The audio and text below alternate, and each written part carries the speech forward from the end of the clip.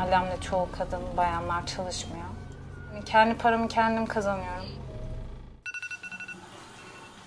I moved to Huntington Beach because, I married my wife Nicole, and we were thinking we want to start a family.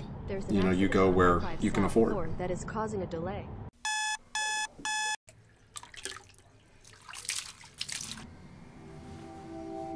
Tenemos 24 años viviendo ahí en Ecatepec.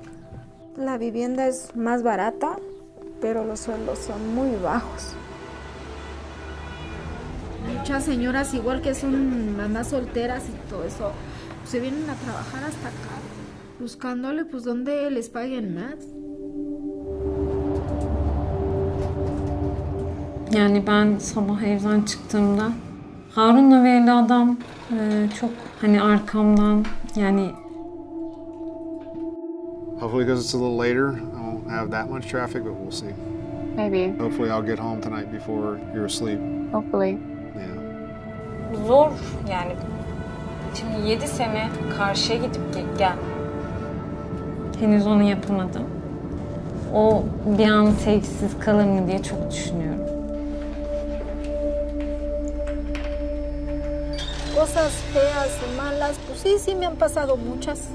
Es muy fácil que te dicen, es que tienes que olvidarlo. Y te la pasas chillando en el metro, en el camión, por todos lados y te dicen, no llores.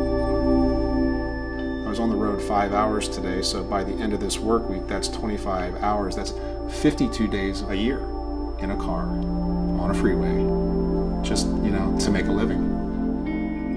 None of us are getting any of these days back.